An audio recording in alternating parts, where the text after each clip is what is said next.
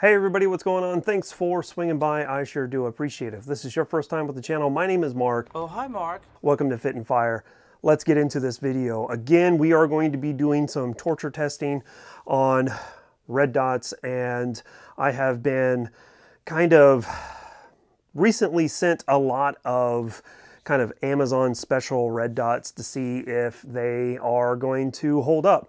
Some of them have done well, some of them not so well, but this time we are going to be looking at the Vector Optics Frenzy is what this is called, and this red dot is probably not going to be my first choice when it comes to red dots coming in at $125 or less, but what I did find was it did hold up better than expected, so there is that as well.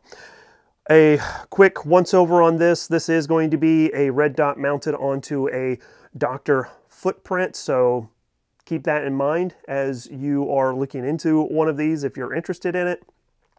It has a 17 millimeter by 24 millimeter window, a 3 MOA dot. It has up to 40,000 hours of battery life depending on the setting that you have it on.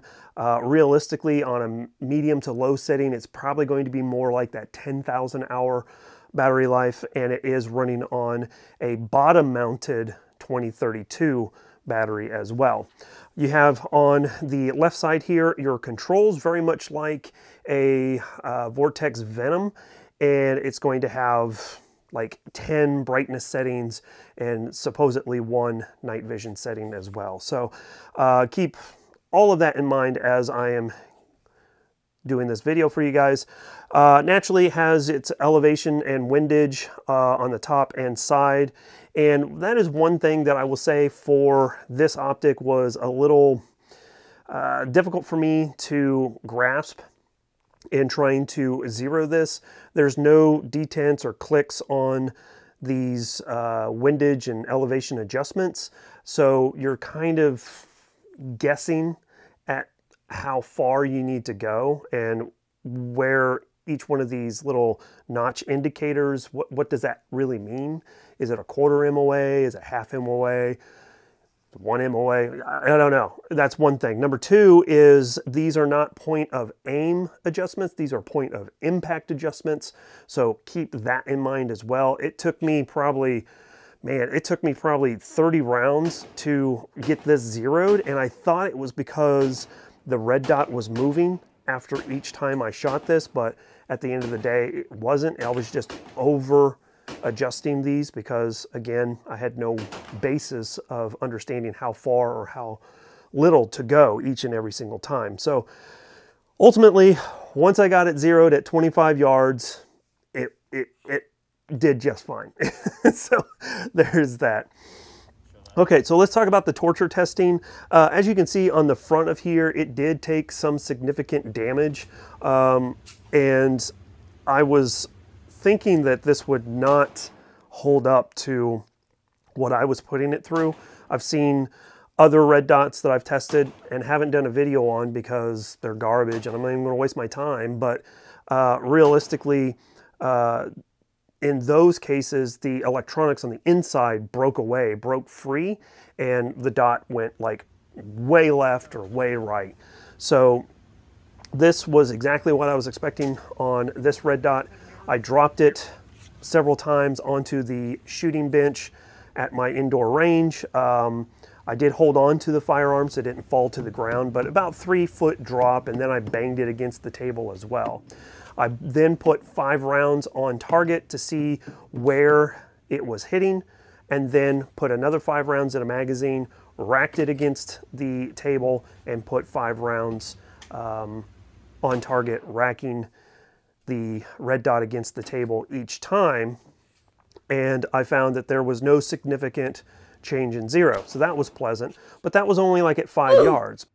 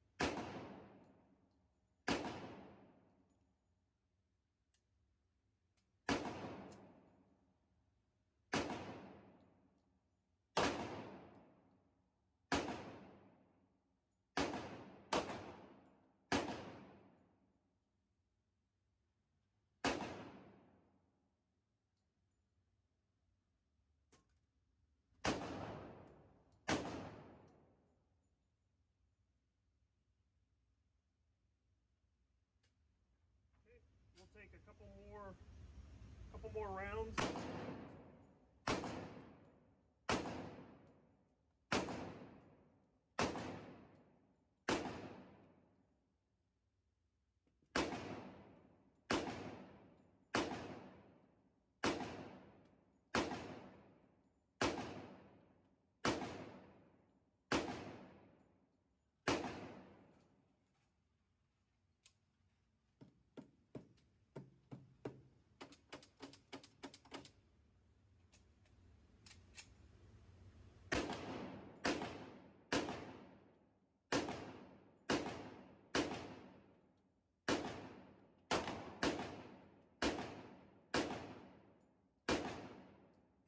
What would that do further on downrange? Because that would show a significant change in zero if there was anything going on.